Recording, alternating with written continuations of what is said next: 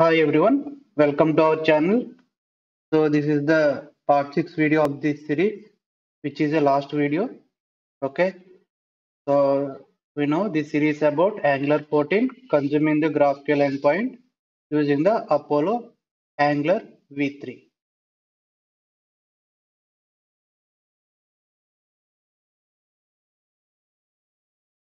Now let's think about delete operation. Okay, for that let's go to our browser for GraphQL tool where we can prepare our delete mutation command. Now click on mutation and here I can see a resolver method like remove fruit and it is expecting ID as the input parameter which is non-nullable means mandatory field we have to pass. Okay, and it can return the entire deleted fruit in the response.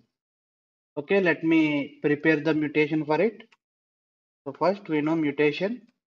Next, name of the resolver that is remove fruit and it has one input parameter like ID.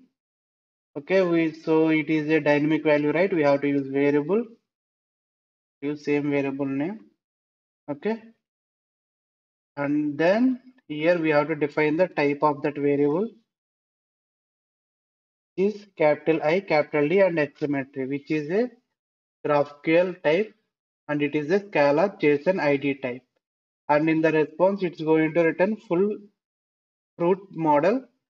But what I will do, I will just want ID as a response in it. Okay, so this is my query. Sorry, command, mutation command. So now go to our fruit mutation file and here let's add one more constant.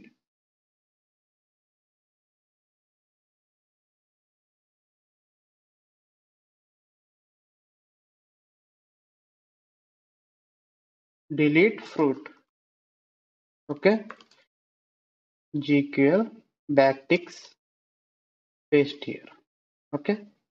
So now what I will do, I won't create any separate component for delete operation within the home component itself. I am going to show a bootstrap model pop-up as a confirmation delete. So if user clicks on confirm delete, then I am going to invoke the GraphQL endpoint for removing the item at the server and the in-memory cache as well. Okay. So to do that, go to home component.ts. Let's declare a variable like window. Why we declare a variable means we need to access from the window because in the window we have access for our bootstrap instance. Okay, and let me create two uh, variables like delete model of any. To this delete model I am going to uh, assign bootstrap model instance, sorry, bootstrap instance. Okay, and another variable to hold the item to delete. Okay, id to delete, and it will be a number. Okay, now inside of the ng on init, let me assign the bootstrap uh, instance to the delete model. Okay, so this dot delete model equal to new window dot bootstrap. Okay, dot model.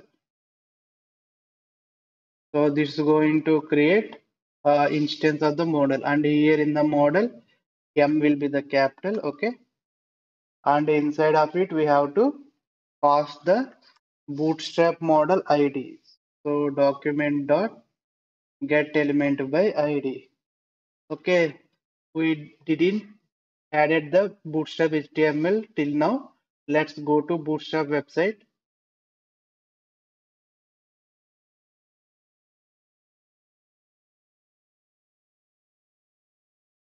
and in the components you can go for models. Okay, and copy this html, and in the home component.html let's paste the html that related to bootstrap model. and here we will have an additional button. Let's remove it, and here let's add ID like delete model, any ID name, meaningful name. And now we have to give this name here, document.getElementById. Now what it will do, it will create an instance of model based on this document, this model HTML, and gives control to this variable. Means now this variable have control over the bootstrap model. Okay. Now let me create a method for opening the confirmation model, like open confirmation model. Okay. So to this model, ID will be input, item to delete, and this dot ID to delete equal to ID, and I want to open the model. So this dot delete model dot show. So this method will pops up the model. Now this method should be called from the delete button in the home component at respect to item. So here next to the edit button, let's add one more button. Here no need to use anchor tag because it depends on button click. Okay. So delete class btn danger. Okay. Now let's register the click event, and we have created a method, right? So open confirmation delete. Okay. And pass the item ID. Now let's do some changes in the bootstrap HTML, like title is like a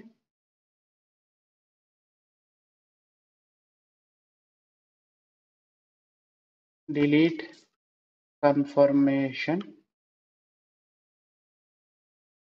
and inside of the body we can give like, are you sure to delete this item? Okay. And here close will be close, and this will be changes will be confirm delete. Okay. And let's add danger. Okay, let's test whether our delete confirmation pop-up is opening or not. Here we have delete button, right? So click on it. Now you get confirmation pop-up. If I click on close, pop-up will be closed. If I click on delete, for now nothing will happen. Now we have to add a logic for this click method for invoking the GraphQL endpoint to delete the item at the server. Okay. So for that, let's create a method like home component.ds. Let's create a method like delete. Okay. And to this delete, this dot apollo dot, and we know it will be the mutate, right? So what I will do, I will just copy the uh, logic we have already implemented in edit or add component, because we are going to do just minimum modification in that code. Okay. Let me go to add component.ts, and let me copy this create logic inside of this create, and go to home component.ts, add it here. So this is a mutation method. Its type in the, since it is a mutation, that is correct, but its type is not create fruit. If you go to fruit mutation, here type is remove fruit. So copy it and come to home component.ts, replace it with remove fruit, and change it in couple of other areas as well. Okay. And here mutation command is not create fruit, that is like delete fruit. Okay. And here variable we require only ID to delete item ID. So this dot ID to delete. Okay. And here update store to update the in-memory cache which we required here as well. And this line of code is to fetch all the data from the in-memory cache store. And here we are getting, and here what I will do, new data equal to I'm going to filter and remove the item that was deleted at the server. Okay, so filter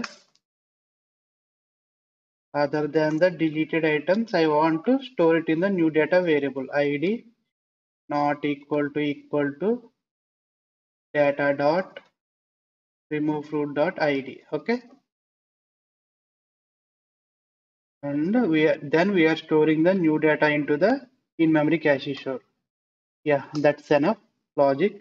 And here we no need to navigate anywhere. We just want to close the bootstrap model popup. For that, this dot delete model dot hide. Okay, that's going to closes the model, and we need to register this delete method into the confirm delete button on the bootstrap model. Okay, here click. Okay, delete method. Now check in the. Now I got delete also. Let me delete this second record and open the network call as well to check the delete API invocation. Click on confirm. The pop-up is deleted and from in-memory data is deleted. And if you check, our API call also successful for deleting remove root or command, and preview we are getting the ID as a deleted ID. If I reload also, I will get single record only because item is deleted at the server. Okay, so that's all about the uh, Angular 14 consuming GraphQL endpoint using Angular Apollo v3 library. I hope this video has delivered some useful information to you all. If you like my video, please do support me by subscribing to my channel. Soon we are going to meet with new videos. Until then, signing off.